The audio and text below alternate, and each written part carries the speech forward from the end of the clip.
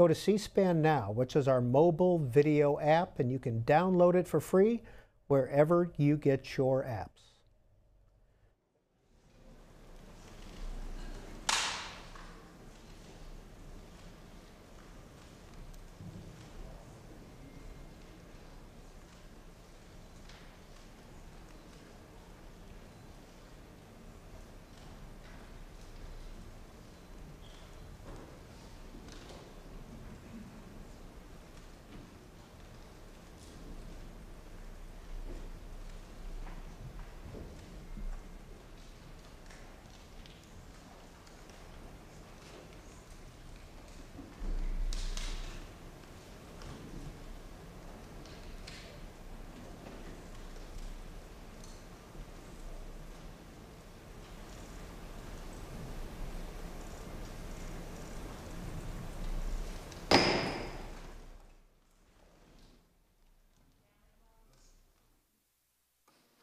The Select Committee to investigate the January 6th attack on the United States Capitol will be in order.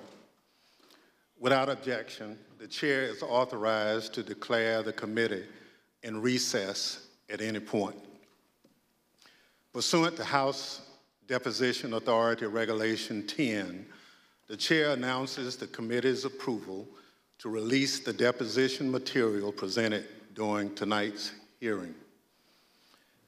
Thanks to everyone watching tonight for sharing part of your evening to learn the facts and causes of the events leading up to and including the violent attack on January 6, 2021. Our democracy, electoral system, and country. I'm Benny Thompson, chairman of the January 6, 2021 committee. I was born, raised, and still live in Bolton, Mississippi, a town with a population of 521, which is midway between Jackson and Vicksburg, Mississippi, and the Mississippi River. I'm from a part of the country where people justify the actions of slavery, the Ku Klux Klan, and lynching. I'm reminded of that dark history as I hear voices today try and justify the actions of the insurrectionists on January 6, 2021. Over the next few weeks, hopefully you will get to know the other members, my colleagues up here, and me. We represent a diversity of communities from all over the United States, rural areas and cities, East Coast, West Coast, and the Heartland. All of us have one thing in common. We swore the same oath. That same oath that all members of Congress take upon taking office and afterwards every 2 years if they are reelected. We swore an oath to defend the Constitution against all enemies, foreign and domestic. The words of the current oath taken by all of us that nearly every United States government employee takes have their roots in the Civil War. Throughout our history, the United States has fought against foreign enemies to preserve our democracy, electoral system, and country. When the United States Capitol was stormed and burned in 1814, foreign enemies were responsible. Afterward, in 1862, when American citizens had taken up arms against this country, Congress adopted a new oath to help make sure no person who had supported the rebellion could hold a position of public trust. Therefore, congresspersons and United States federal government employees were required for the first time to swear an oath to defend the Constitution against all enemies, foreign and domestic. That oath was put to test on January 6, 2021. The police officers who held the line that day honored their oath.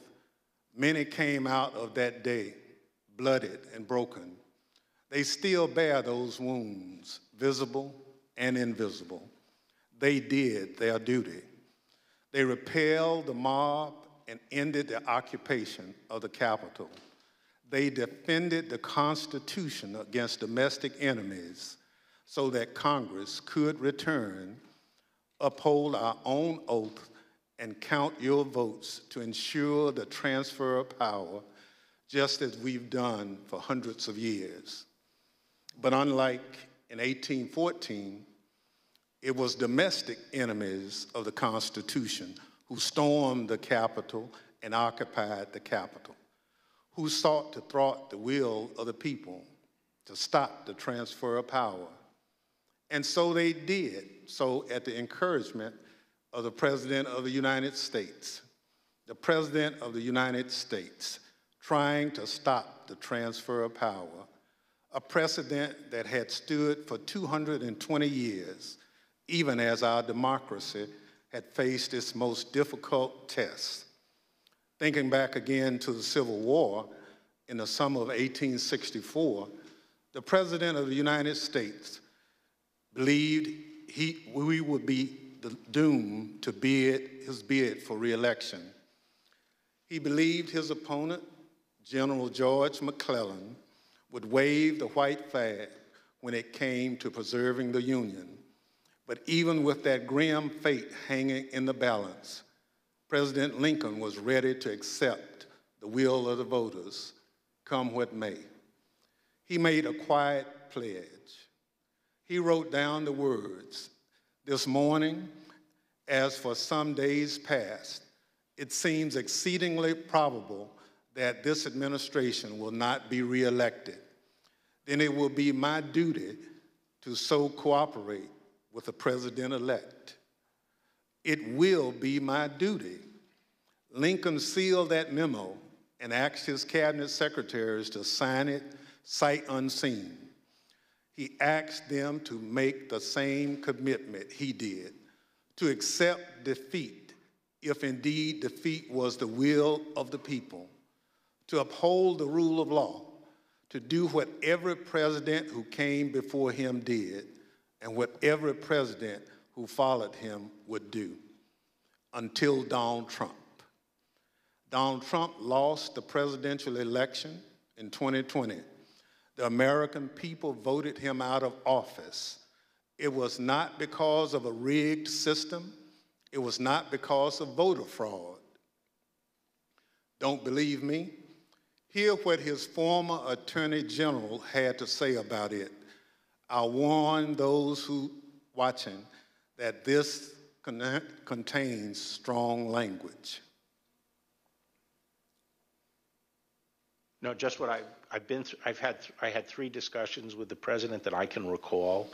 One was on November 23rd, one was on December 1st, and one was on December 14th. And I've been through sort of the give and take of those discussions. And in that context, I made it clear I did not agree with the idea of saying the election was stolen and putting out this stuff, which I told the president was bullshit.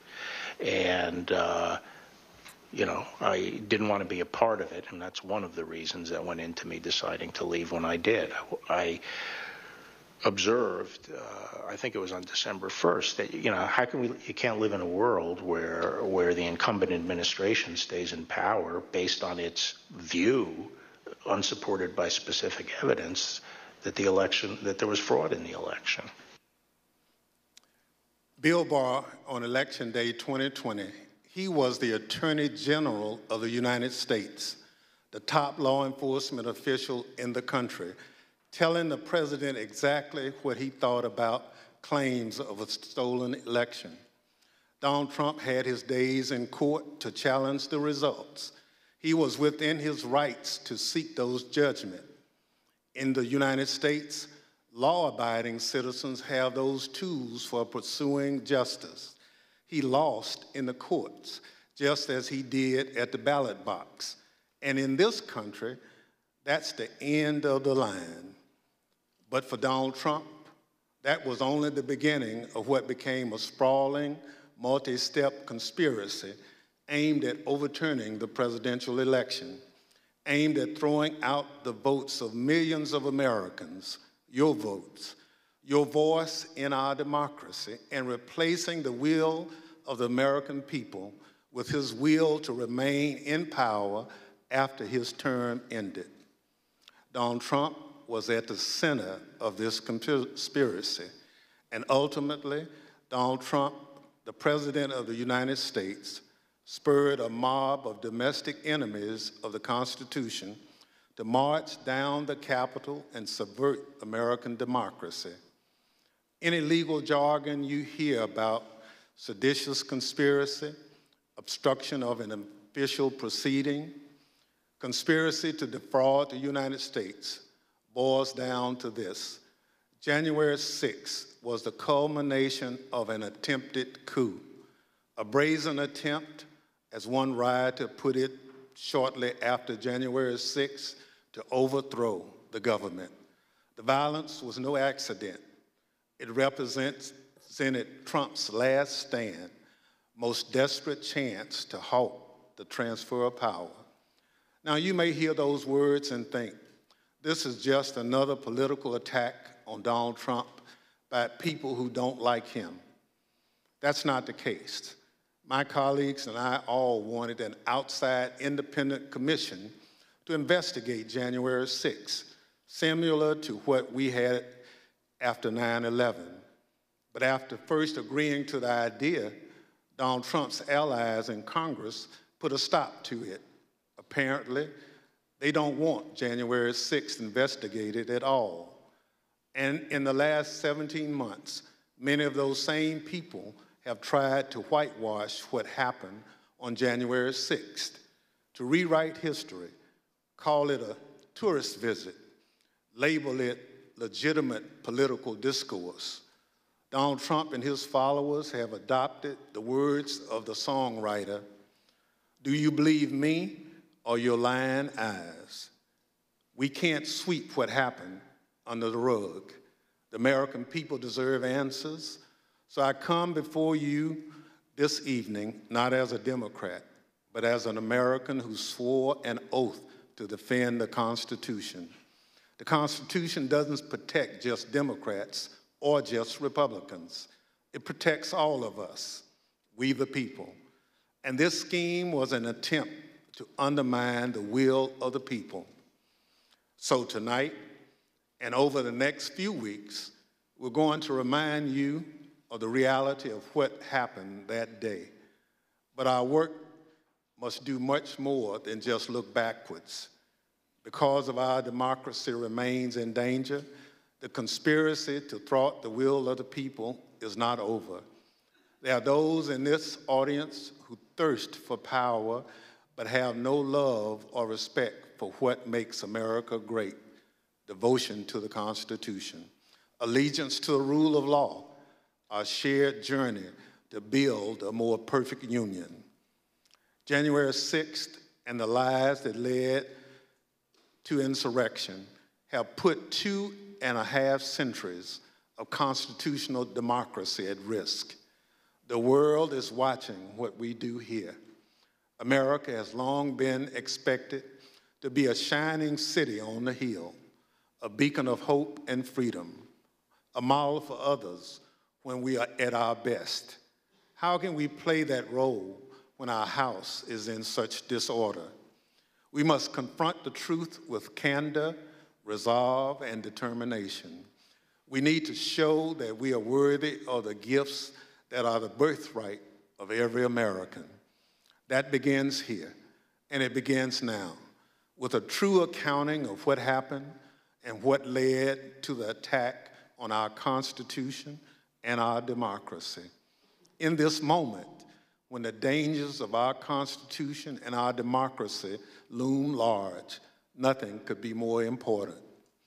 Working alongside the public servants on this dais has been one of the greatest honors of my time in Congress.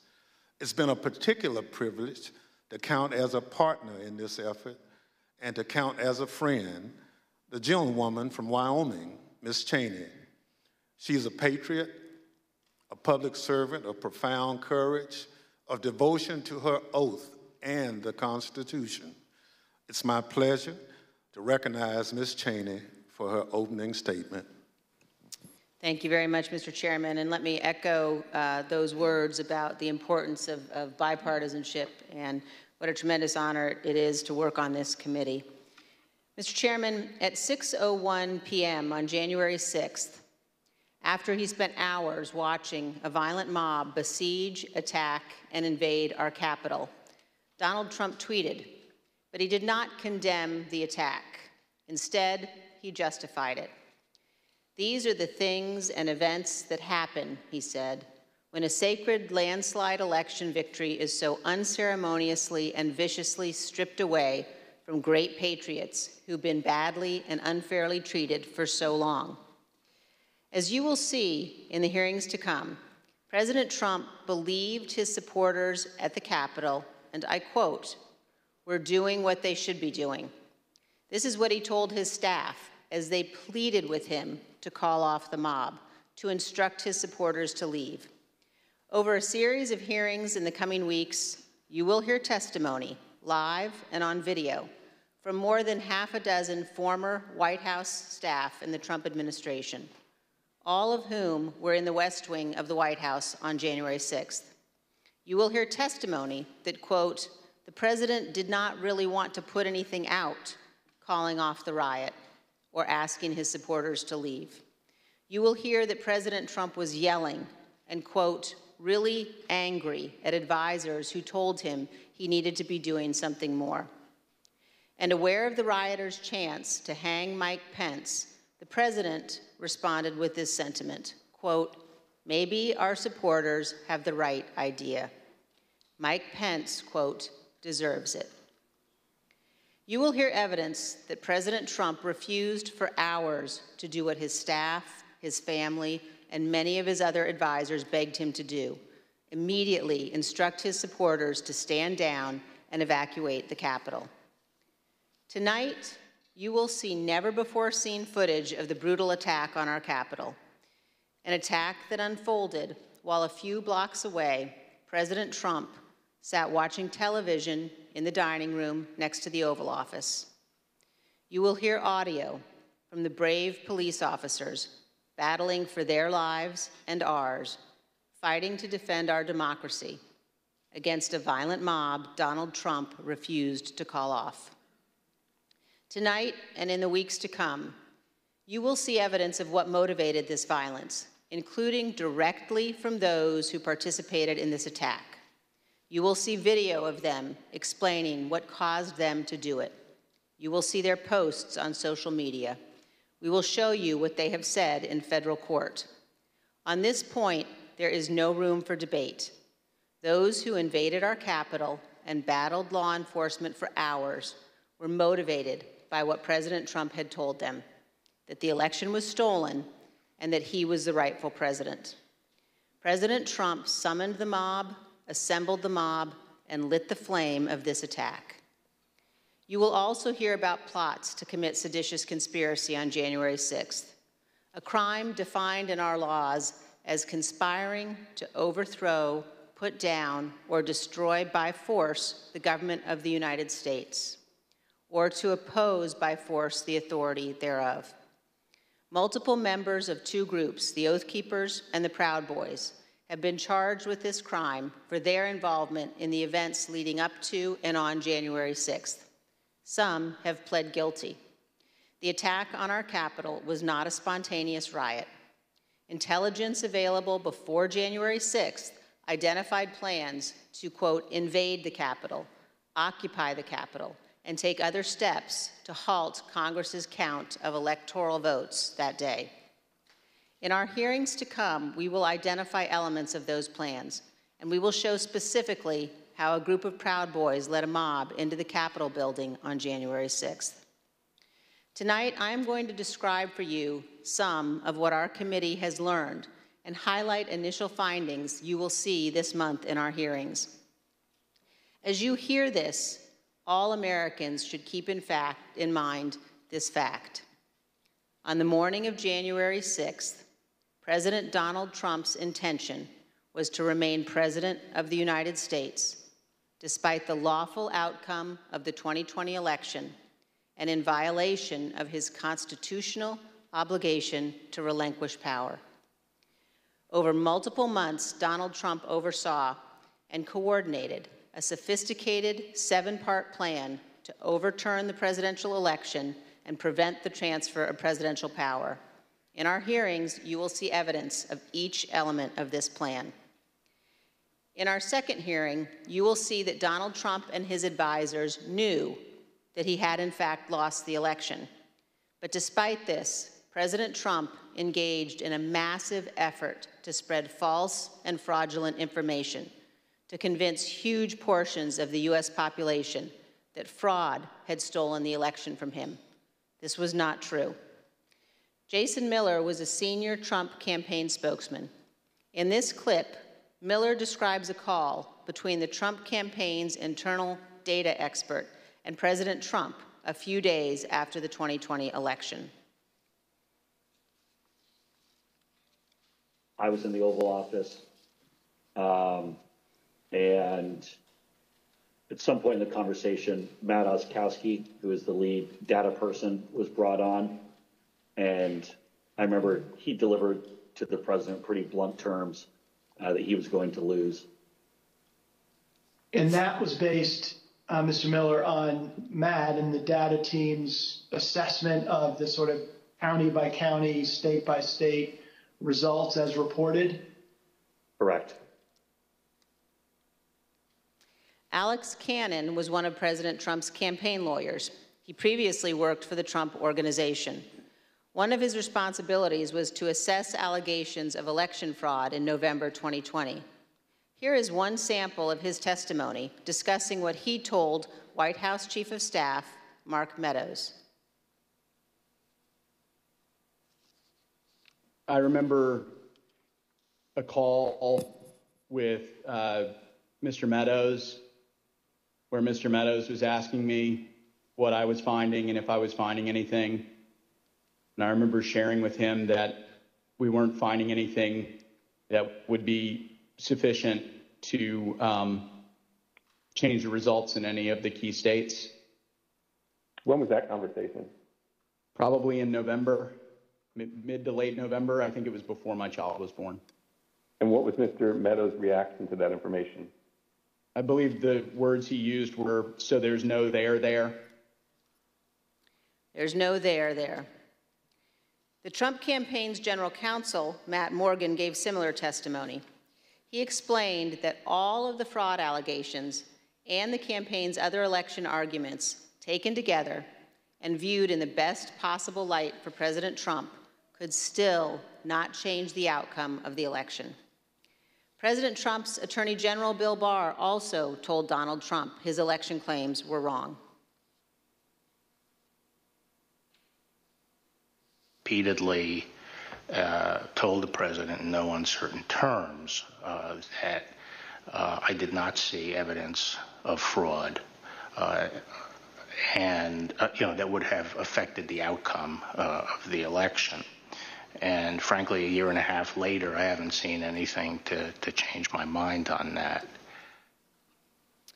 Attorney General Barr also told President Trump that his allegations about Dominion voting machines were groundless.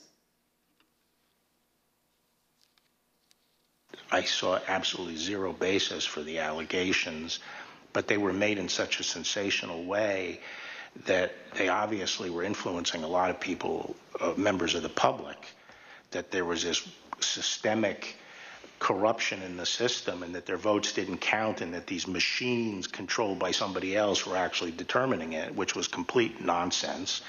And it was being laid out there. And I told them that it was crazy stuff and they were wasting their time on that. And it was doing a grave disservice to the country. But President Trump persisted, repeating the false Dominion allegations in public at least a dozen more times, even after his Attorney General told him they were, quote, complete nonsense. And after Barr's resignation on December 23rd, the acting Attorney General who replaced him, Jeff Rosen, and the acting deputy, Richard Donahue, told President Trump over and over again that the evidence did not support allegations he was making in public. Many of President Trump's White House staff also recognized that the evidence did not support the claims President Trump was making. This is the president's daughter commenting on Bill Barr's statement that the department found no fraud sufficient to overturn the election. How did that affect your perspective about the election when Attorney General Barr made that statement? It affected my perspective. I respect Attorney General Barr. So I accepted what he was saying. As you will hear on Monday, the president had every right to litigate his campaign claims, but he ultimately lost more than 60 cases in state and federal courts. The president's claims in the election cases were so frivolous and unsupported that the president's lead lawyer, Rudy Giuliani, not only lost the lawsuits, his license to practice law was suspended. Here's what the court said of Mr. Giuliani. Giuliani communicated demonstrably false and misleading statements to courts, lawmakers, and the public at large in his capacity as lawyer for former President Donald J. Trump and the Trump campaign in connection with Trump's failed effort at re-election in 2020. As you will see in great detail in our hearings, President Trump ignored the rulings of our nation's courts. He ignored his own campaign leadership, his White House staff, many Republican state officials. He ignored the Department of Justice and the Department of Homeland Security. President Trump invested millions of dollars of campaign funds purposely spreading false information, running ads he knew were false, and convincing millions of Americans that the election was corrupt and that he was the true president.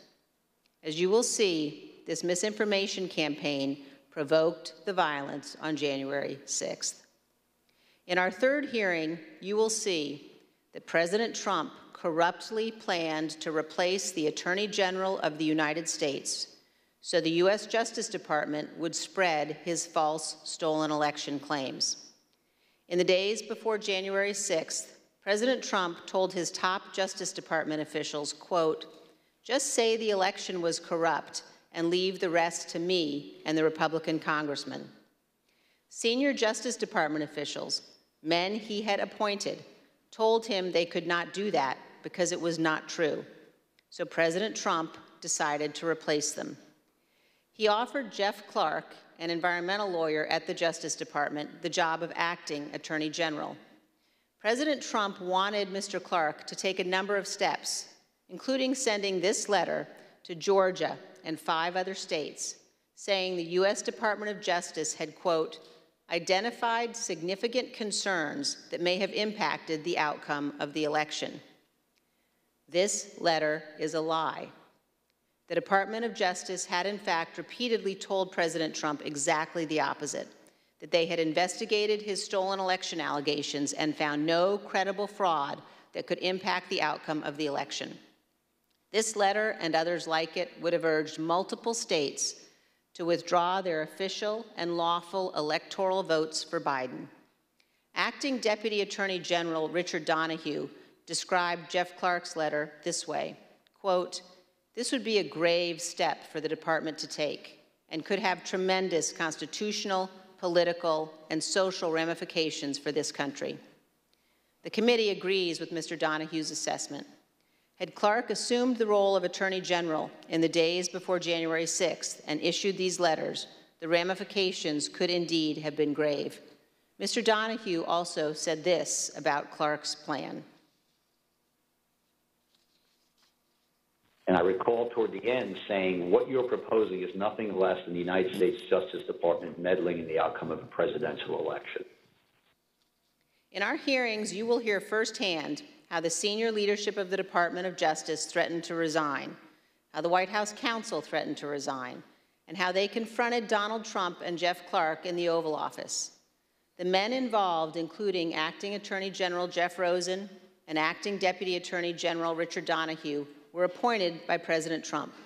These men honored their oaths of office, they did their duty, and you will hear from them in our hearings. By contrast, Jeff Clark has invoked his Fifth Amendment privilege against self-incrimination and refused to testify. Representative Scott Perry, who was also involved in trying to get Clark appointed as Attorney General, has refused to testify here. As you will see, Representative Perry contacted the White House in the weeks after January 6th to seek a presidential pardon. Multiple other Republican congressmen also sought presidential pardons for their roles in attempting to overturn the 2020 election. In our fourth hearing, we will focus on President Trump's efforts to pressure Vice President Mike Pence to refuse to count electoral votes on January 6th. Vice President Pence has spoken publicly about this. President Trump is wrong. I had no right to overturn the election. The presidency belongs to the American people and the American people alone. And frankly, there is no idea more un-American than the notion that any one person could choose the American president. What President Trump demanded that Mike Pence do wasn't just wrong, it was illegal and it was unconstitutional. You will hear this in great detail from the Vice President's former general counsel. Witnesses in these hearings will explain how the former Vice President and his staff informed President Trump over and over again that what he was pressuring Mike Pence to do was illegal. As you will hear, President Trump engaged in a relentless effort to pressure Pence, both in private and in public. You will see the evidence of that pressure from multiple witnesses, live and on video. Vice President Pence demonstrated his loyalty to Donald Trump consistently over 4 years, but he knew that he had a higher duty to the United States Constitution. This is testimony from the Vice President's Chief of Staff. So I think the Vice President was proud of his 4 years of service, and he felt like much had been accomplished in those 4 years. And I think he was proud to have stood beside the President for all that had been done. But I think he ultimately knew that his fidelity to the Constitution was his first and foremost oath. And that's what he articulated publicly, and I think that that's what he felt. His fidelity to the Constitution was more important than his fidelity to President Trump and his desire. The oath he took. Yep. Yes. You'll also hear about a lawyer named John Eastman. Mr. Eastman was deeply involved in President Trump's plans. You'll hear from former Fourth Circuit federal judge Michael Luttig, a highly respected leading conservative judge. John Eastman clerked for Judge Luttig. Judge Luttig provided counsel to the Vice President's team in the days before January 6th. The judge will explain how Eastman, quote, was wrong at every turn. And you will see the email exchanges between Eastman and the Vice President's counsel as the violent attack on Congress was underway. Mr. Jacob said this to Mr. Eastman: "Thanks to your bullshit, we are under siege." You will also see evidence that John Eastman did not actually believe the legal position he was taking. In fact, a month before the 2020 election, Eastman took exactly the opposite view on the same legal issues. In the course of the Select Committee's work to obtain information from Mr. Eastman, we have had occasion to present evidence to a federal judge. The judge evaluated the facts, and he reached the conclusion that President Trump's efforts to pressure Vice President Pence to act illegally by refusing to count electoral votes likely violated 2 federal criminal statutes. And the judge also said this: if Dr. Eastman and President Trump's plan had worked, it would have permanently ended the peaceful transition of power, undermining American democracy and the Constitution. If the country does not commit to investigating and pursuing accountability for those responsible, the court fears January 6th will repeat itself. Every American should read what this federal judge has written. The same judge, Judge Carter, issued another decision on Tuesday night, just this week, indicating that John Eastman and other Trump lawyers knew that their legal arguments had no real chance of success in court, but they relied on those arguments anyway to try to, quote, overturn a Democratic election. And you will hear that while Congress was under attack on January 6th and the hours following the violence, the Trump legal team in the Willard Hotel War Room continued to work to halt the count of electoral votes. In our fifth hearing, you will see evidence that President Trump corruptly pressured state legislators and election officials to change election results.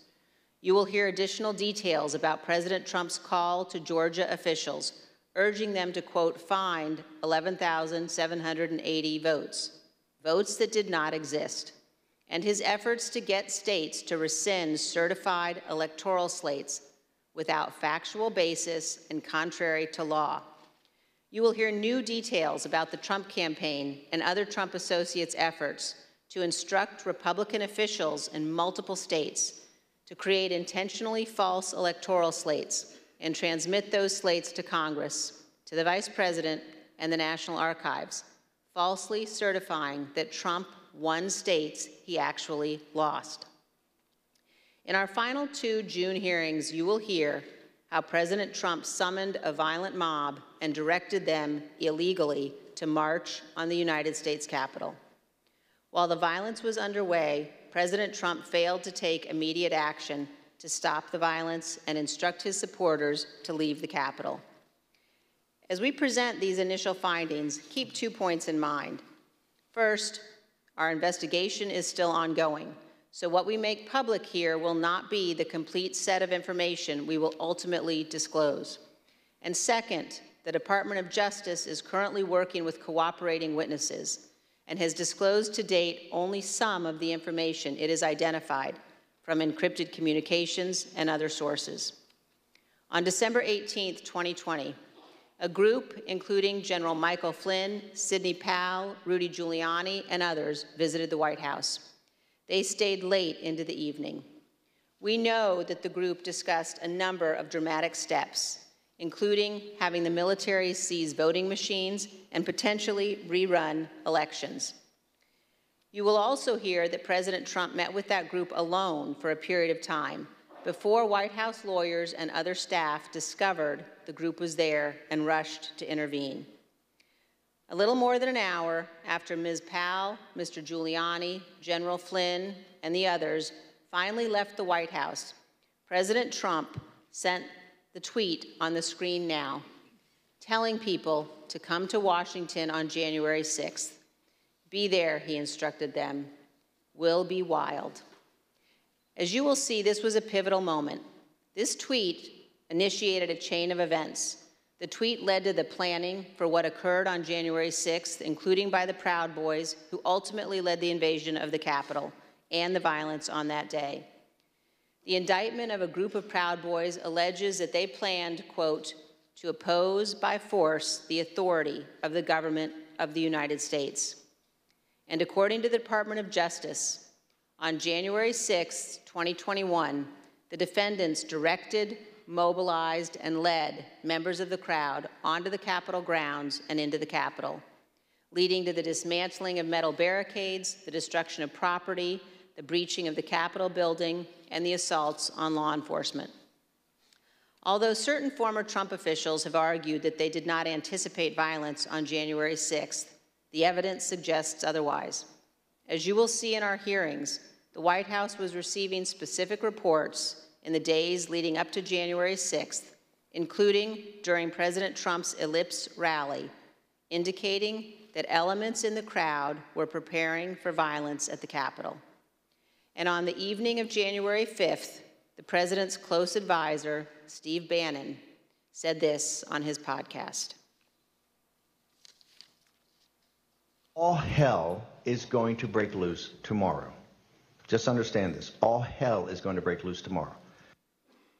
As part of our investigation, we will present information about what the White House and other intelligence agencies knew and why the Capitol was not better prepared. But we will not lose sight of the fact that the Capitol Police did not cause the crowd to attack.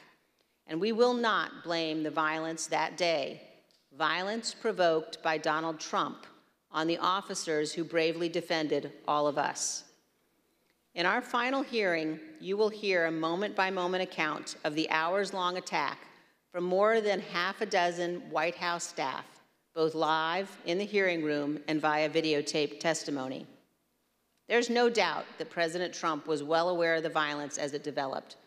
White House staff urged President Trump to intervene and call off the mob.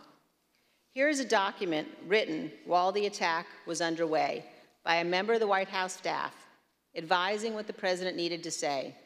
quote, anyone who entered the Capitol without proper authority should leave immediately. This is exactly what his supporters on Capitol Hill and nationwide were urging the president to do. He would not. You will hear that leaders on Capitol Hill begged the president for help, including Republican leader McCarthy, who was, quote, scared, and called multiple members of President Trump's family after he could not persuade the president himself. Not only did President Trump refuse to tell the mob to leave the Capitol, he placed no call to any element of the United States government to instruct that the Capitol be defended. He did not call his Secretary of Defense on January 6th. He did not talk to his Attorney General. He did not talk to the Department of Homeland Security. President Trump gave no order to deploy the National Guard that day, and he made no effort to work with the Department of Justice to coordinate and deploy law enforcement assets. But Vice President Pence did each of those things. For example, here is what General Milley, the chairman of the Joint Chiefs of Staff, testified to this committee. There were 2 or 3 calls with Vice President Pence. He was very animated, and he issued very explicit, very direct, unambiguous orders. There was no question about that. And I can get you the exact quotes, I guess, from some of our records somewhere, but he was very animated, very direct, very firm, and to Secretary Miller. Get the military down here, get the Guard down here, put down this situation, etc. By contrast, here is General Milley's description of his conversation with President Trump's Chief of Staff, Mark Meadows, on January 6th. He said, we have to kill the narrative that the Vice President is making all the decisions. We need to establish the narrative that that the president is still in charge and that things are steady or stable or words that thing. I immediately interpret that as politics, politics, politics. Red flag for me personally, no action, but I remember it distinctly. And you will hear from witnesses how the day played out inside the White House, how multiple White House staff resigned in disgust, and how President Trump would not ask his supporters to leave the Capitol.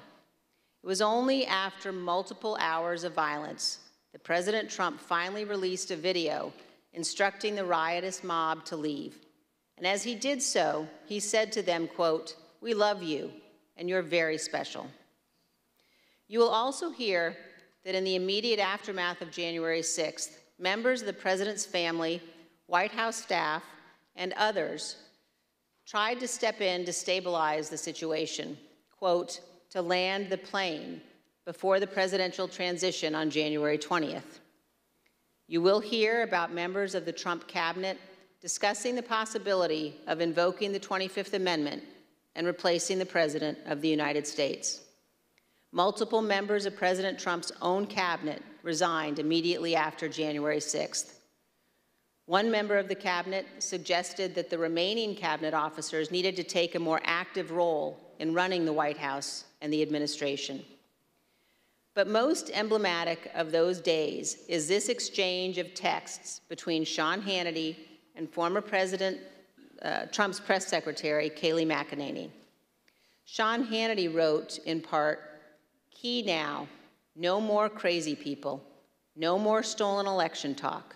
Yes, impeachment and 25th Amendment are real. Many people will quit." Ms. McEnany responded in part, "Love that. That's the playbook." The White House staff knew that President Trump was willing to entertain and use conspiracy theories to achieve his ends. They knew the president needed to be cut off from all of those who had encouraged him. They knew that President Donald Trump was too dangerous to be left alone, at least until he left office on January 20th. These are important facts for Congress and the American people to understand fully. When a president fails to take the steps necessary to preserve our union, or worse, causes a constitutional crisis, we're at a moment of maximum danger for our republic. Some in the White House took responsible steps to try to prevent January 6th. Others egged the president on. Others, who could have acted, refused to do so. In this case, the White House counsel was so concerned about potentially lawless activity that he threatened to resign multiple times. That is exceedingly rare and exceedingly serious. It requires immediate attention, especially when the entire team threatens to resign. However, in the Trump White House, it was not exceedingly rare, and it was not treated seriously. This is a clip of Jared Kushner addressing multiple threats by White House counsel Pat Cipollone and his team of lawyers to resign in the weeks before January 6th.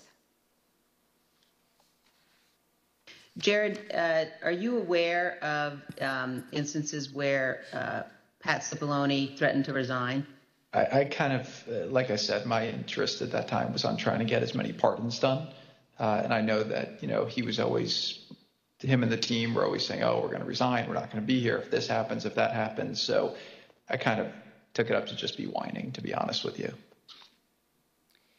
Whining.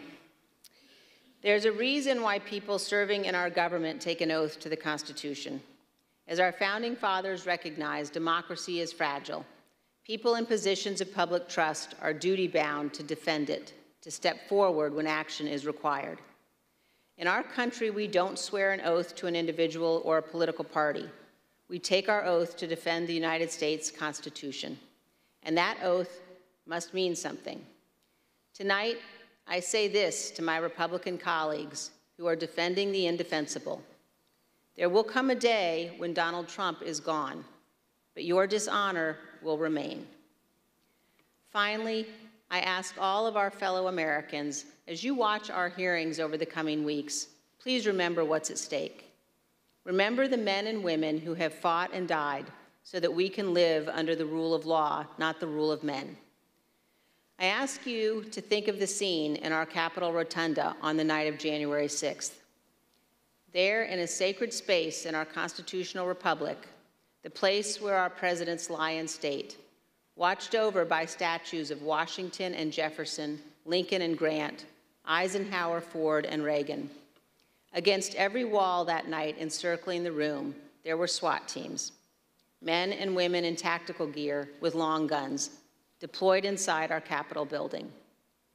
There in the rotunda, these brave men and women rested beneath paintings depicting the earliest scenes of our republic, including one painted in 1824 depicting George Washington resigning his commission, voluntarily relinquishing power, handing control of the Continental Army back to Congress. With this noble act, Washington set the indispensable example of the peaceful transfer of power, what President Reagan called nothing less than a miracle. The sacred obligation to defend this peaceful transfer of power has been honored by every American president, except one. As Americans, we all have a duty to ensure that what happened on January 6th never happens again, to set aside partisan battles, to stand together to perpetuate and preserve our great republic. Thank you, Mr. Chairman. As we provide answers to American people about January 6th, it's important that we remember exactly what took place. That this was no tourist visit to the Capitol. Most of the footage we are about to play has never been seen. The Select Committee obtained it as a part of our investigation. This isn't easy to watch. I want to warn everyone that this video includes violence and strong language. Without objection, I include in the record a video presentation of the violence of January 6th. Proud of your boy! Proud of your boy! Proud of your boy! Yeah, just for awareness, be advised, there's probably about 300 Proud Boys. They're marching eastbound in this 400 block of kind of Independence, actually on the mall, towards the United States Capitol. I am not allowed to say what's going to happen today because everyone's just going to have to watch for themselves. But it's going to happen. Something's going to happen. Who's free? Our streets! Who's free? Our streets! Who's free? Our streets!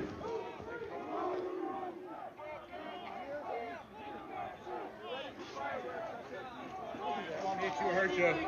We are on your side. Don't make us go against you. Understand the side. Pick a side. These are our streets. $20 a picture. I hope Mike is going to do the right thing. I hope so. I hope so. Because if Mike Pence does the right thing, we win the election. All Vice President Pence has to do is send it back to the states to recertify. And we become president, and you are the happiest people. Mike Pence is going to have to come through for us. And if he doesn't, that will be a sad day for our country. Because you'll never take back our country with weakness. You have to show strength, and you have to be strong.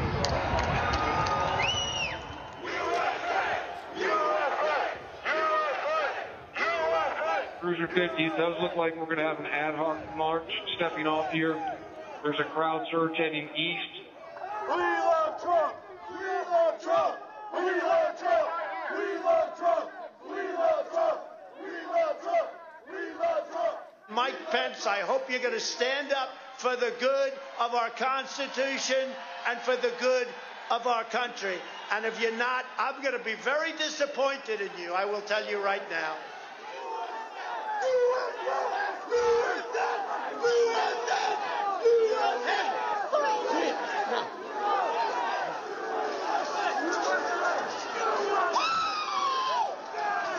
Get back, ladies! Get back, ladies!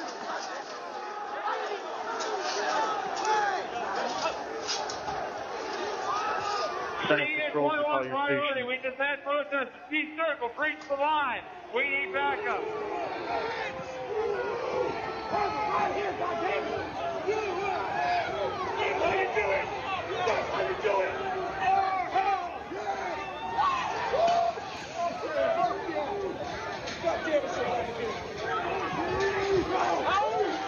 Madam Speaker, the Vice President and the United States Senate.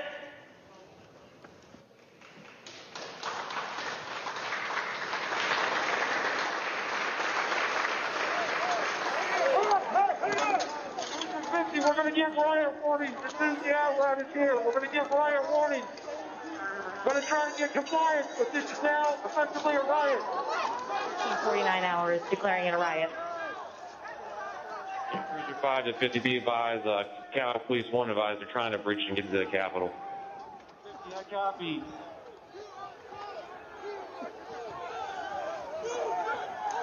Hold the line! Hold the line! Hold the line! Hold the line! Hold the line! Break the line! 42. We're about 5 miles out. We're trying to make our way through all this.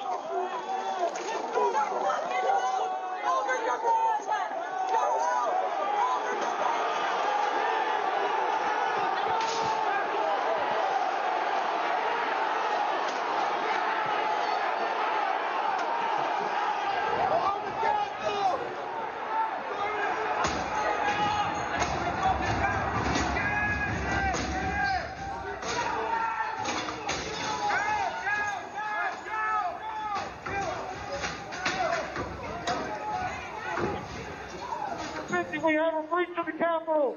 Breach of the Capitol to the upper level! Be advised they're requesting additional resources on the east side as they've broken into that window and they're trying to kick it in.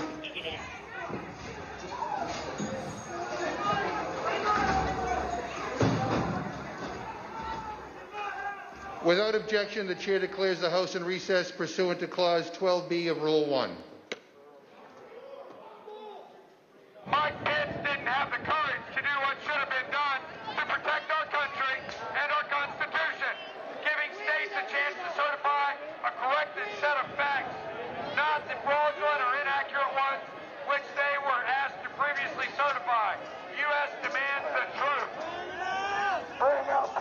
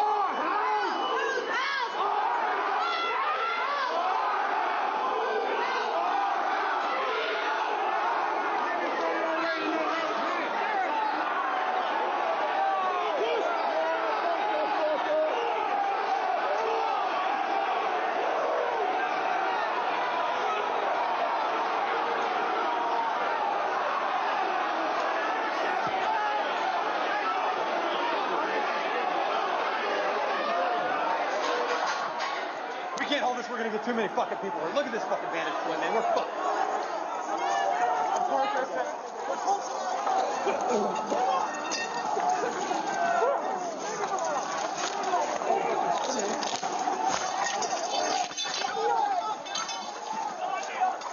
We need an area for the House members. They're all walking over now through the tunnels.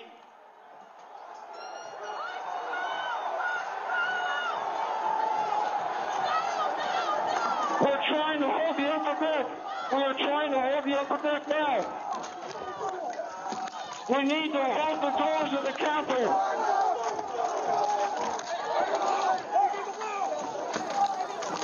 I need court support.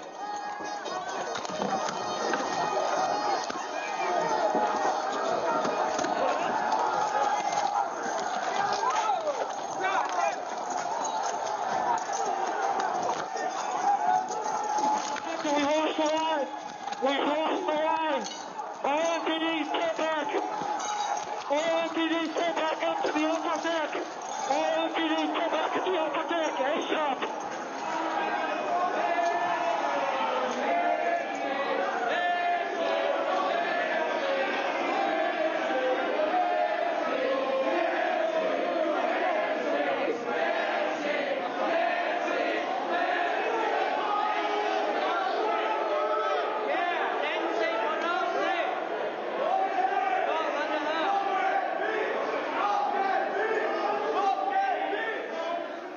Cruiser 50, be advised that Capitol Police is going to start moving their resources inside.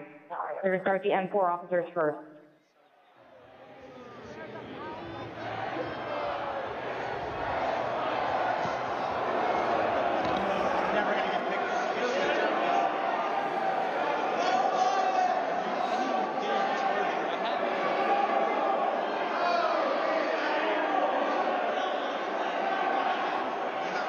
Okay, H208 with 4 members. The door's barricaded. There's people flooded the hallways outside. We have no way out. In fact, officers still remaining on the House floor, on the third floor, to use the subway themselves. It's time to evacuate so we can secure the members on the other side. Copy. It's up to us people now, the American people. What are you ready to do? One more time. What are you ready to do? And whatever it takes, I'll lay my life down if it takes. Absolutely. That's why we showed up today. Bring her out! Bring her out here! Hey! We're coming in if you don't bring her out! Fuck you! Shut the bitch! You back up! I have myself on back. Don't even try. Get him up! Get him up! Get him in! Officers down! Get him up! Get him up! Hold up! Get him up! Hold up!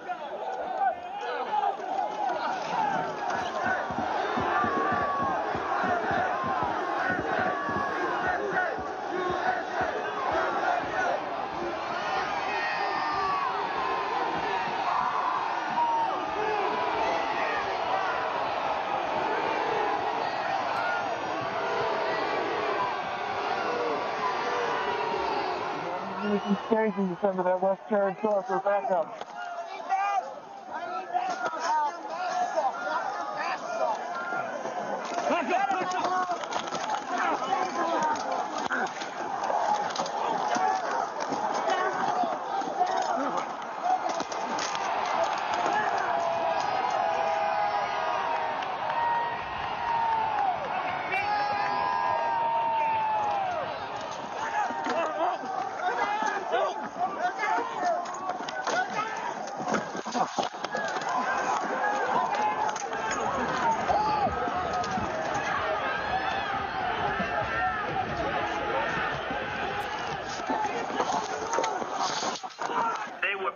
People. These were great people. The crowd was unbelievable, and I mentioned the word love. The love in the air. I've never seen anything like it.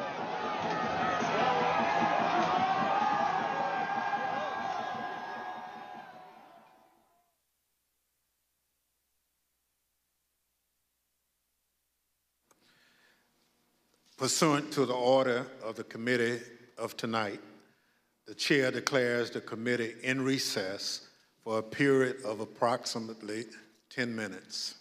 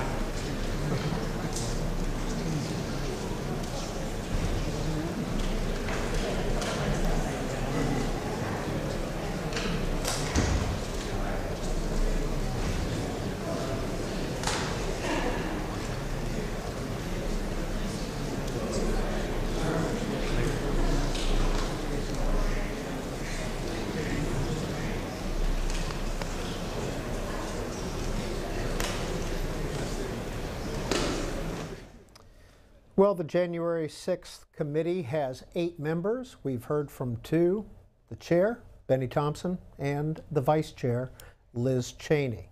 2 more people are going to be testifying today, and those are Nick Quested, who is a British filmmaker, who was embedded with the Proud Boys on that day, and also Caroline Edwards, the first Capitol Police officer who was injured on January 6th.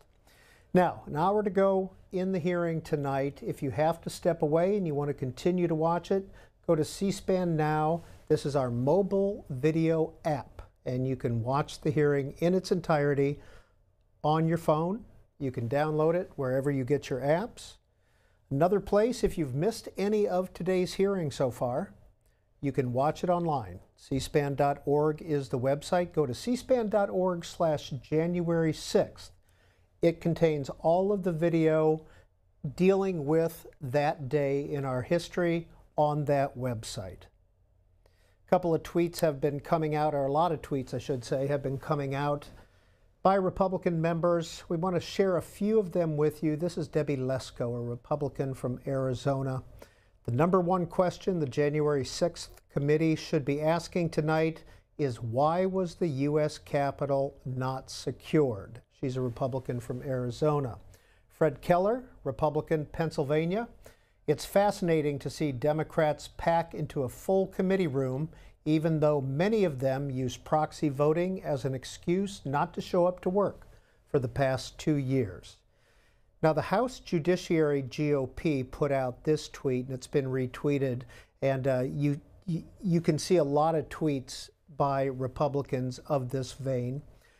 Retweet: if you'd rather Democrats focus on tackling $5 per gallon gas rather than Schiff's sham January 6th charade. Want to remind you that if you've been watching this hearing, all of the cameras you see and all of the January 6th committee hearing video is being provided by C-SPAN as a public service. And C-SPAN is brought to you by these television companies, including Dish Network, Mediacom, and Buckeye Broadband.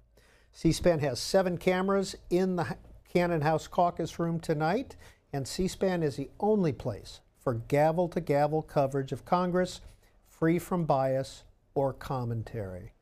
The hearing is due to resume in about 5 minutes.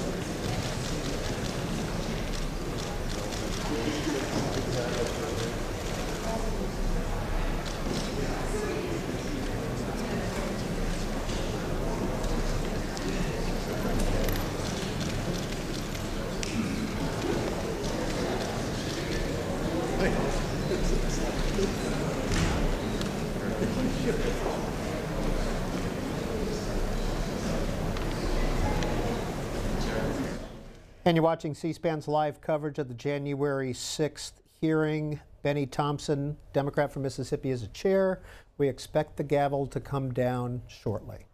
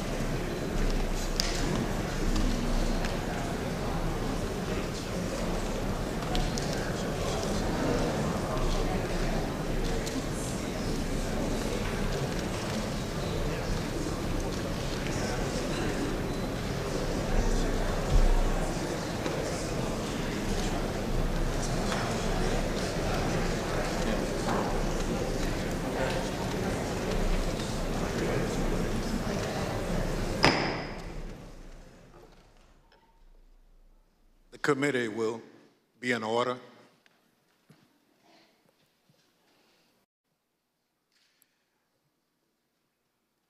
I want to thank our witnesses for being with us this evening to share their firsthand accounts of that terrible day. I know that some of the witnesses from our first hearing are in the room with us, along with some of the family members, friends, and widows of the officers who lost their lives as a result of the attack. Thank you all for being here for us and the American people. Officer Carolyn Edwards has been with the United States Capitol Police since 2017. On January 6th, Officer Edwards was assigned to the First Responder Unit, which serves as the first line of defense at the Capitol complex. She also served as a member of the Civil Disturbance Unit, a special subset of the uniformed division trained to respond to mass demonstration events. Officer Edwards is a graduate of the University of Georgia and currently is working on a master's degree in intelligence analysis from Johns Hopkins University. Nick Quistad is an acclaimed filmmaker whose credits include documenting stories from war zones in Afghanistan, Syria, and Iraq. On January 6th, Mr. Quistad was working on a documentary about, quote, why Americans are so divided when Americans have so much in common, end quote. During that day, Mr. Quistad interviewed and documented movements of the people around the Capitol, including the first moments of the violence against the Capitol Police and the chaos that ensued. I will now swear in our witnesses. The witnesses will please stand and raise your right hand. Do you swear and affirm under penalty of perjury that the testimony you're about to give is the truth, the whole truth, and nothing but the truth, so help you God?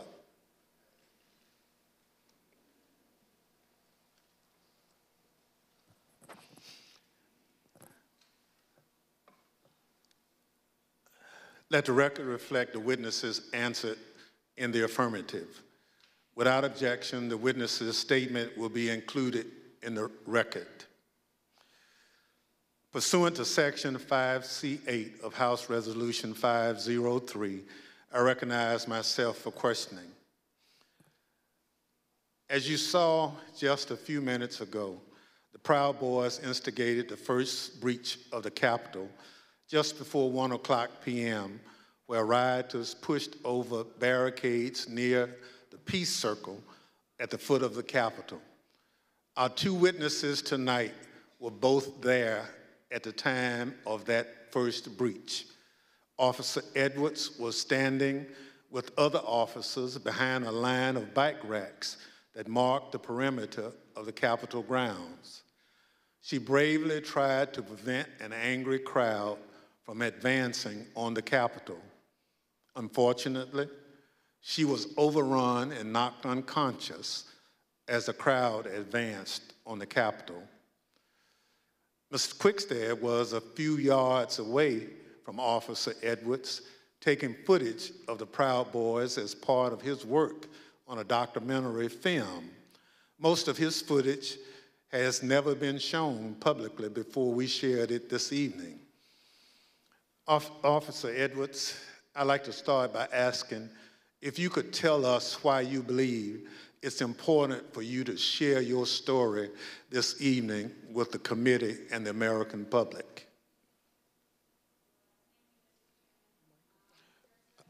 Please, your microphone.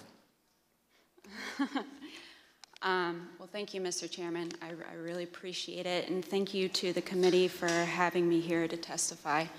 I was called a lot of things on January 6, 2021 and the days thereafter. I was called Nancy Pelosi's dog, called incompetent, called a hero, and a villain. I was called a traitor to my country, my oath, and my Constitution. In actuality, I was none of those things. I was an American, standing face to face with other Americans, asking myself how many times, many times, how we had gotten here. I had been called names before, but never had my patriotism or duty been called into question. I, who got up every day, no matter how early the hour or how late I got in the night before, to put on my uniform and to protect America's symbol of democracy. I, who spent countless hours in the baking sun and freezing snow to make sure that America's elected officials were able to do their job. I, whose literal blood, sweat, and tears were shed that day defending the building that I spent countless holidays and weekends working in. I am the proud granddaughter of a Marine that fought in the Battle of the Chosin Reservoir in the Korean War. I think of my papa often in these days, how he was so young and thrown into a battle he never saw coming and answered the call at a great personal cost. How he lived the rest of his days with bullets and shrapnel in his legs, but never once complained about his sacrifice. I would like to think that he would be proud of me, proud of his granddaughter that stood her ground that day and continued fighting, even though she was wounded, like he did many years ago. I am my grandfather's granddaughter, proud to put on a uniform and serve my country. They dared to question my honor. They dared to question my loyalty. And they dared to question my duty. I am a proud American, and I will gladly sacrifice everything to make sure that the America my grandfather defended is here for many years to come. Thank you. Officer Edwards, your story and your service is important, and I thank you for being here tonight. Ms. Quickstead, I also like to ask you to introduce yourself. Can you tell us how you found yourself in Washington, D.C. on January 6, 2021? Good evening, Chair and Madam Vice Chair. Thank you for the introduction. As stated, in the winter of 2020, I was working on a documentary. As part of that documentary, I filmed several rallies in Washington, D.C. on December the 11th and December the 12th. And I learned there would be a rally on the Mall on January 6th. So my 3 colleagues and I came down to document the rally. According to the permit of the event, there was going to be a rally at the Ellipse. We arrived at the Mall and observed a large contingent of Proud Boys marching towards the Capitol. We filmed them, and almost immediately I was separated from my colleagues. I documented the crowd turn from protesters to rioters to insurrectionists. I was surprised at the size of the group, the anger and the profanity.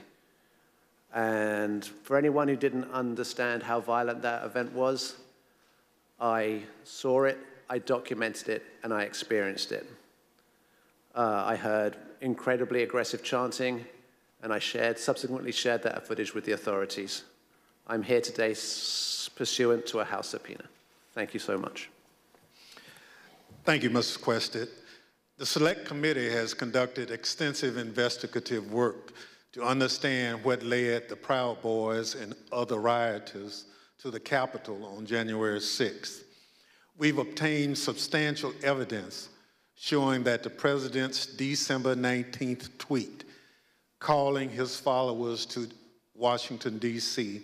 on January 6th energized individuals from the Proud Boys and other extremist groups. I'd like to play a brief video highlighting some of this evidence. My name is Marcus Childress, and I'm an investigative counsel for the Select Committee to investigate the January 6th attack on the United States Capitol.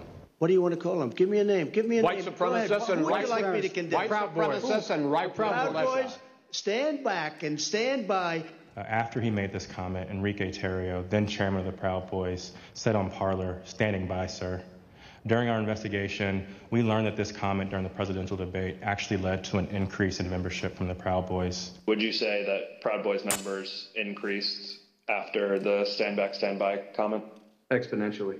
I'd say tripled probably, with the potential for a lot more eventually. And did you ever sell any stand back and stand by merchandise? One of the vendors on my page actually beat me to it, but I wish I would have made a stand back, stand by shirt. On December 19th, President Trump tweeted about the January 6th rally and told attendees, "Be there, we'll be wild." Many of the witnesses that we interviewed were inspired by the president's call and came to DC for January 6th. But the extremists, they took it a step further. They viewed this tweet as a call to arms. A day later, the Department of Justice describes how the Proud Boys created a chat called the Ministry of Self-Defense Leadership Chat.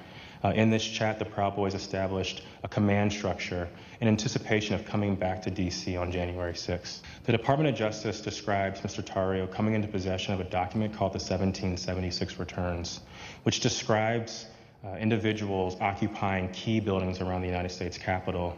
The Oath Keepers are another group that the committee investigated. You better get your ass to D.C., folks, this Saturday. Yeah, if you don't, there'll be no more Republic. But we're not going to let that happen. It's not even an if. It's either President Trump is encouraged and bolstered and strengthened to do what he must do, or we wind up in a bloody fight. We all know that. The fight's coming. The Oath Keepers began planning to block the peaceful transfer of power shortly after the November 3rd election. And according to the Department of Justice, Stuart Rhodes, the Oath Keepers leader, said to his followers that we were not going to get through this without a civil war. In response to the December 19th, 2020 tweet by President Trump, the Oath Keepers focused on January 6th in Washington, D.C. In response to the tweet, one member, the president of the Florida chapter, put on social media, "The president called us to the Capitol. He wants us to make it wild." The goal was for the Oath Keepers to be called to duty so that they could keep the president in power, although President Trump had just lost the election. The committee learned that the Oath Keepers set up quick reaction forces outside of the city in Virginia where they stored arms. The goal of these quick reaction forces was to be on standby just in case President Trump invoked the Insurrection Act. Did the Oath Keepers ever provide weapons to members? I'm going to decline to answer that and put them as grounds and due process grounds. In footage obtained by the committee, we learned that on the night of January 5th, Enrique Tarrio and Stuart Rhodes met in a parking garage in Washington, D.C. There's mutual respect there. I think we're fighting the same fight, and I think that's what's important. The committee learned that the Oath Keepers went into the Capitol through the east doors in two stack formations. The DOJ alleges that one of the stacks went into the Capitol looking for Speaker Pelosi, although they never found her. As the attack was unfolding, Mr. Tarrio took credit. In documents obtained by the Department of Justice, Mr. Tarrio said in an encrypted chat, "Make no mistake, and we did this." Later on that evening, Mr. Tarrio even posted a video which seemed to resemble him in front of the Capitol with a black cape, and the title of the video was Premonition. The evidence developed by the Select Committee and the Department of Justice highlights how each group participated on the attack on the Capitol on January 6th. In fact, the investigation revealed that it was individuals associated with the Proud Boys who instigated the initial breach at the Peace Circle at 12:53 p.m.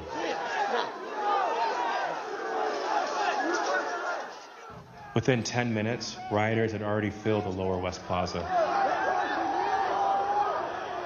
By 2 o'clock, rioters had reached the doors on the West and the East Plazas. And by 2:13, rioters had actually broken through the Senate wing door and gotten into the Capitol building. A series of breaches followed. At 2:25 p.m., rioters breached the east side doors to the Rotunda.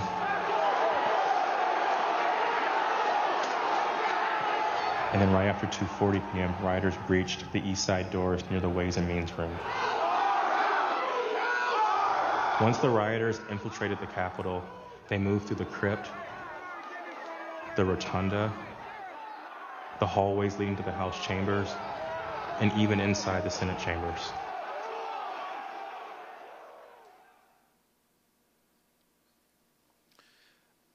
Individuals associated with two violent extremist groups have been charged with seditious conspiracy in connection with the January 6th attack. One is the Oath Keepers. They are a group of armed anti-government extremists. The other group is the Proud Boys. They promote white supremacist beliefs and have engaged in violence with people they view as their political enemies. Members of both groups have already pled guilty to crimes associated with the January 6th attack. Mr. Quested, as part of the documentary you've been filming, you gained access to the Proud Boys and their leader, Enrique Tarrio. Your crew filmed them in Washington, D.C. on the evening of January 5th and then on January 6th. On January 5th, the night before the attack, you were with the head of the Proud Boys, Mr. Tarrio, in Washington, D.C. What happened? We picked up Mr. Tarrio from jail. He'd been arrested for carrying some magazines, some extra capacity magazines, and he took responsibility for the burning of the Black Lives Matter flag that was stolen from the church on December the 12th. We were attempting to get an interview with Mr. Tarrio. We had no idea of any of the events that were going to subsequently happen. We drove him to pick up his bags from the property department of the police, which is just south of the mall. We picked up his bags and went to get some other bags from the Phoenix Hotel, where we encountered Mr. Stewart Rhodes from the Oath Keepers. By the time I'd gone to park the car, my colleague was saying, who'd got into the car with Mr. Tarrio, that they had moved to a location around the corner, the parking garage of the Hall of Legends, I believe.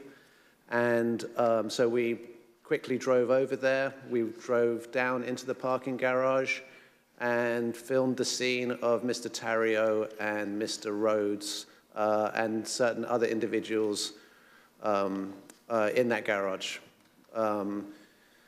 We then continued to follow Mr. Tarrio. There was some discussion about where he was going to go. He ended up going towards a hotel in Baltimore, and we conducted an interview with him in the hotel room. And then we returned to DC for that night. And what was interesting that night, actually, was that was the first indication that DC was much more busy than it had been any other time we'd been here, because we couldn't get into the hotels we wanted to, and we ended up at a hotel that, was not as satisfactory as we would have hoped. Thank you. So what you're saying is you filmed the meeting between Mr. Tarrio and Oath Keepers leader Stewart Rhodes, right? Indeed. You couldn't hear what was said, but according to the Justice Department indictment of Mr. Tarrio, a participant referenced the Capitol. Now, on the morning of January 6th, you learned the Proud Boys would gather near the rally scheduled to take place near the White House. What time did you meet up with the Proud Boys, and what was happening when they met?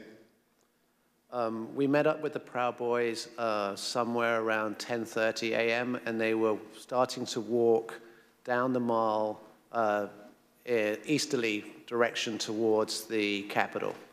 There was a large contingent, more than I had expected, and I was confused to a certain extent why we were walking away from the president's speech, because that's what I felt we were there to cover.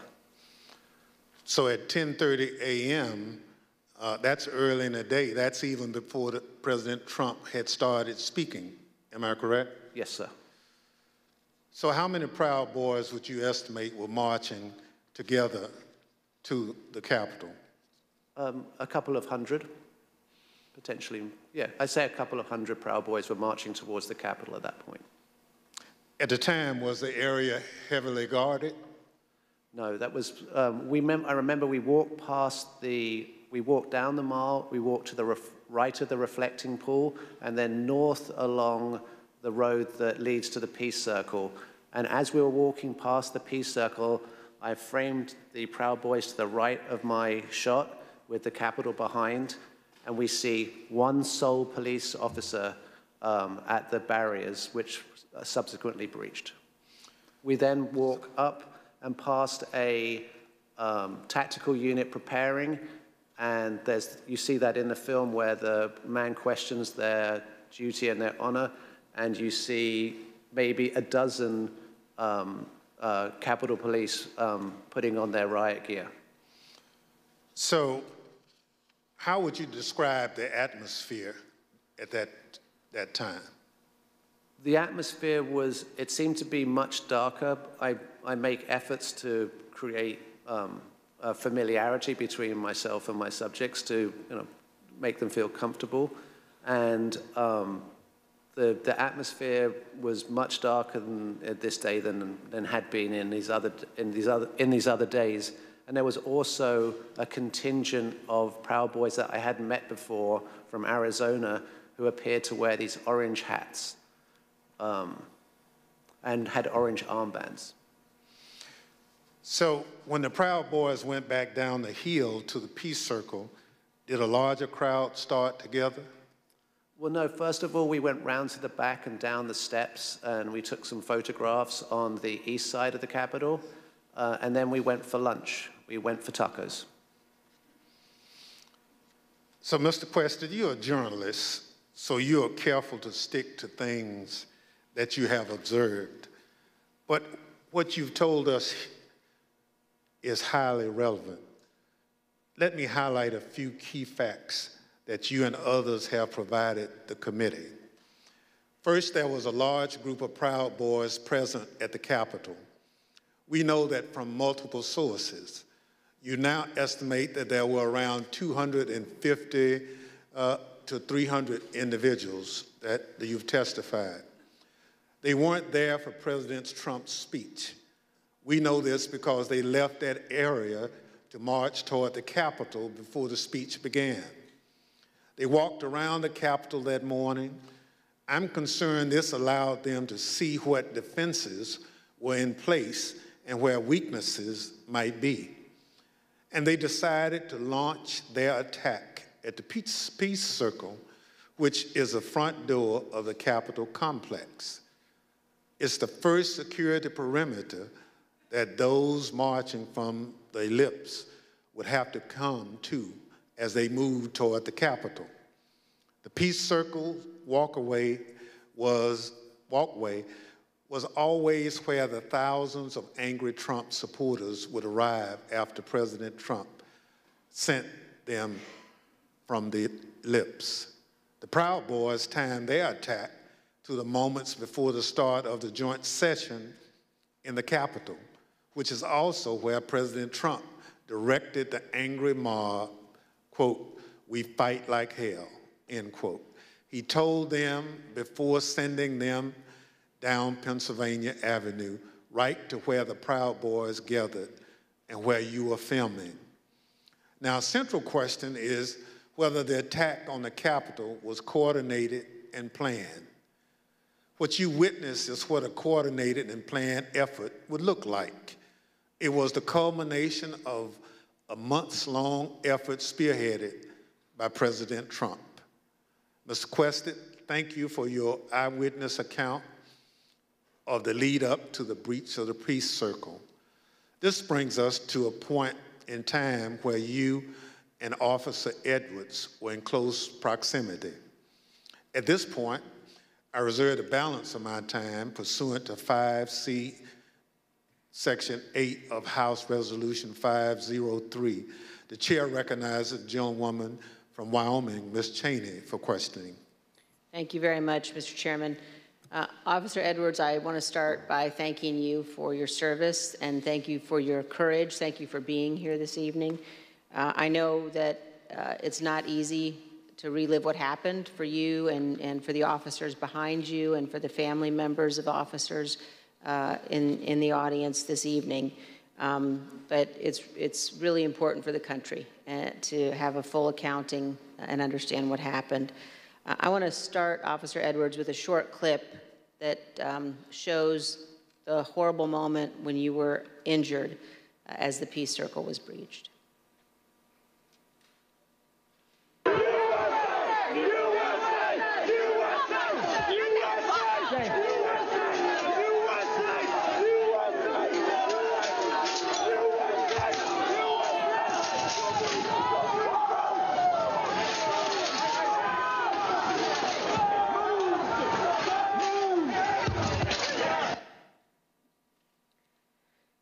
Officer Edwards, can you describe the crowd that had assembled at the Peace Circle as you and your fellow officers stood behind and guarded the bike racks at the Peace Circle? Yes, so there were about, I want to say about 5 of us on that line. And there was our bike rack, and then at the bottom of the Pennsylvania Avenue walkway, or right by Peace Circle, there was another bike rack. And so the crowd had kind of gathered there. It was the crowd led by Joseph Biggs, and they were mostly in civilian clothes. There were some who had military fatigues on. We could see people with bulletproof vests on, things like that. They didn't seem, extremely cohesive, but they had gathered there in their outfits, but they had gathered there together, and Joseph Biggs started, he had a megaphone, and he started talking about, first it was things kind of relating to Congress, and then the tables started turning once the, what is now the Arizona group is what you said, the crowd with orange hats, they came up chanting F-U-C-K, Antifa, and they joined that group. And once they joined that group, Joseph Biggs' rhetoric turned to the Capitol Police.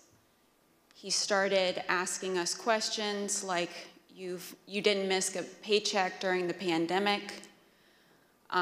Mentioning stuff about our pay scale was mentioned. And, started turning the tables on us. And I've worked, I can, conservatively say probably hundreds of civil disturbance events. I know when I'm being turned into a villain, and that's when I turned to my sergeant and I stated the understatement of the century. I said, Sarge, I think we're gonna need a few more people down here. And so after that, I think they started conferring. They went a little silent. They started conferring among each other. I saw the person now identified as Ryan Samsel. He put his arm around Joseph Biggs, and they were talking, and then they started approaching the first barricade. They ripped the first barricade down, and they approached our bike racks. At that time, we started holding on, grabbing the bike racks. There weren't many of us, so I grabbed the middle between 2 different bike racks. And, I wasn't under any pretense that I could hold it for very long, but I just wanted to, make sure that we could get more people down and get our CDU units time to answer the call. So we started grappling over the bike racks. I felt the bike rack come on top of my head, and I was pushed backwards, and my foot caught the stair behind me, and my chin hit the handrail, and then at that point I had blacked out, but the back of my head clipped the concrete stairs behind me. And you were knocked unconscious, is that right, Officer Edwards? Yes, ma'am. but then when you regained consciousness, even with the injuries, you returned to duty. Is that right? Yes, ma'am. You know, at that time, adrenaline kicked in. I ran towards the West Front, and I tried to hold the line at the Senate steps at the Lower West Terrace. More people kept coming at us. It just seemed like, you know, more and more people started, you know, coming onto the West Front. They started overpowering us. And that was right about when MPD's officers showed up. Their bike officers pushed the crowd back and allowed our CDU units as well as theirs to form that line that you see, that very thin line between us and the protesters or the rioters, you know, at that time. I fell behind that line, and for a while I started decontaminating people who had gotten sprayed and treating people medically who needed it. And then you were injured again there on the West Terrace. Is that right, Officer Edwards? Yes, ma'am. So after a while, I got back on the line. It was on the house side of the Lower West Terrace. And I was holding that line for a while. There weren't many of us over there. And Officer Sicknick was behind me for most of the time, for about 30 to 45 minutes that I was down there. We were just, as the best we could, we were just, you know, grappling over bike racks and trying to hold them as quick as possible. All of a sudden, I see movement to the left of me, and I turned, and it was Officer Sicknick with his head in his hands.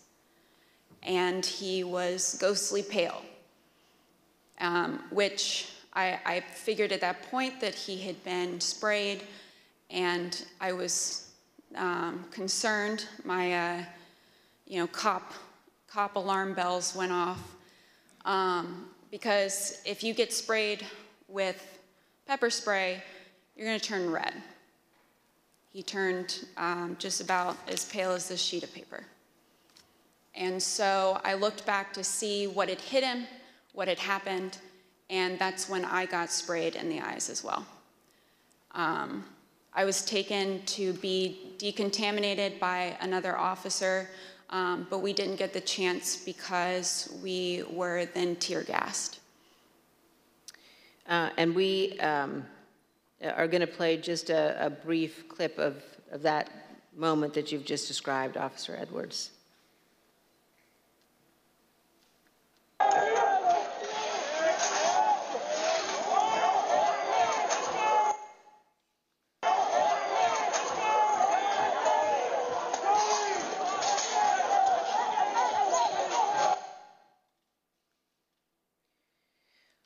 Officer Edwards, I just want to thank you for being here. And I know, again, how difficult it is. I know the family of Officer Sicknick as well, who's here tonight.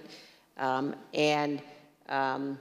of the things one of the Capitol Police officers said to me recently was to ask me whether or not, as members of Congress, all of us understood that on that day, on January 6th, when we were evacuated from the chamber, were led to a safe, undisclosed location, whether we knew that so many of you had rushed out of the building and into the fight. And I can assure you that we do know that, and that we understand how important your service is. Thank you for your continued work with our committee and the interviews, and thank you very much for both of you for being here this evening. Mr. Chairman, I yield back. Thank you very much. Ms. Edwards, can you give us one memory of that awful day that stands out most vividly in your mind? I can. That time when I talked about falling behind MPD's line, I remember because I had been kind of shielded away because I was holding those stairs, so I wasn't able to really see what was going on over here. When I fell behind that line and I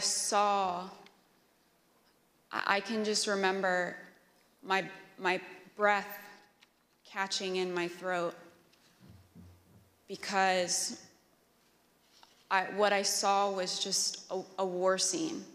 It was something like I'd seen out of the movies. I couldn't believe my eyes. There were officers on the ground, you know, they were bleeding, they were throwing up, they were, you know, they had, I mean, I saw friends with blood all over their faces. I was slipping in people's blood. You know, I was catching people as they fell. It was carnage. It was chaos. I can't even describe what I saw. Never in my wildest dreams did I think that as a police officer, as a law enforcement officer, I would find myself in the middle of a battle. You know, I'm trained to detain, you know, a couple of subjects and handle a crowd, but I'm not combat trained. And that day, it was just hours of hand-to-hand combat, hours of dealing with things that were way beyond any law enforcement officer has ever trained for. And I just remember that moment of stepping behind the line and just seeing the absolute war zone that the West Front had become.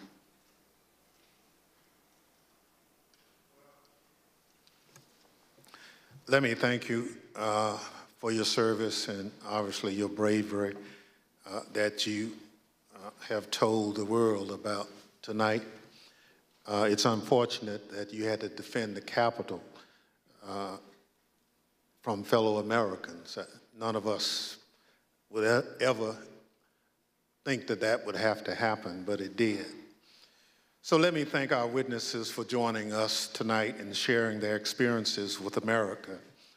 Throughout my chairmanship of this committee, I've continuously vowed that this committee will ensure a comprehensive account of the heroic acts on January 6th, and that we will follow the facts wherever they lead. Your testimony is an essential part of that record and helps us do our job. Mr. Quested, thank you for sharing your footage and your account of the day's events with us. The images you recorded and have shared with the committee do a better job than any of our words in reinforcing the violence of January 6th. We hope that the power of your footage help encourage all Americans to consider how citizens with so much in common could viciously brawl at the seat of their democratic government. Officer Edwards, thank you for your brave service, as I indicated, on January 6th, and all you did to protect us, and most importantly, our democracy. If you and your fellow officers hadn't held the line against those violent insurrectionists, we can only imagine the disaster that would have ensued. Your heroism in the face of danger is admirable, and your will to continue to protect and serve despite your serious injuries should be an inspiration to all of us. We wish you a continued recovery and look forward to seeing you back in uniform sometime soon. The members of the Select Committee may have additional questions for tonight's witnesses, and we ask that you respond expeditiously in writing to those questions. Without objections, members will be permitted 10 business days to submit statements for the record, including opening remarks and additional questions for the witnesses. The witnesses have just told us what they heard the rioters saying while they stormed the Capitol on that day. Now we're going to hear it from the rioters themselves. Without objection, I include in the record a video presentation.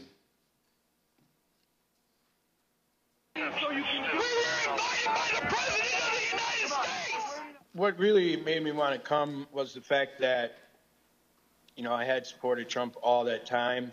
I did believe, that the election was being stolen. And Trump asked us to come. He personally asked for us to come to D.C. that day. And I thought, for everything he's done for us, if this is the only thing he's going to ask of me, I'll do it. We're going to walk down to the Capitol. Did you recall President Trump mentioning going to the Capitol during his speech? Oh, yeah. So that's one of my disappointments. He said he was going to go with us, that he was going to be there. I know why I was there, and that's because he called me there, and he laid out what is happening in our government. He laid it out. But I remember Donald Trump telling people to be there, right? To support. So you mentioned that the president asked you. Do you remember a specific message? Basically, yeah, he asked for us to come to D.C., that big things are going to happen. What got me interested, he said, I have something very important to say on January 6th or something like that, is what got me interested to be there. Trump has only asked me for two things. He asked me for my vote, and he asked me to come on January 6th. When the committee reconvenes next week, we're going to examine the lies that convinced those men and others to storm the Capitol, to try to stop the transfer of power. We're going to take a close look at the first part of Trump's attack on the rule of law, when he hit the fuse that ultimately resulted in the violence of January 6th. Without objection, and with that, the committee stands adjourned.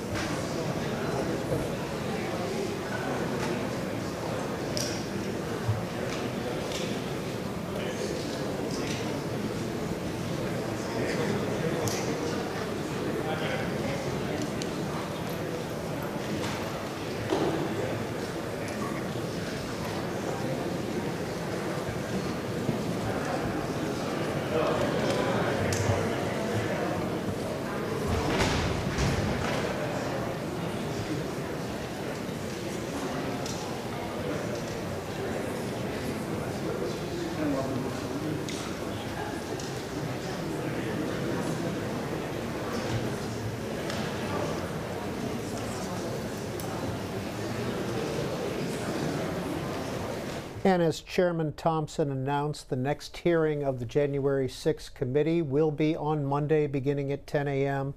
C-SPAN, of course, will bring you live gavel-to-gavel coverage of that. President Trump had an initial reaction on Truth Social to what happened tonight.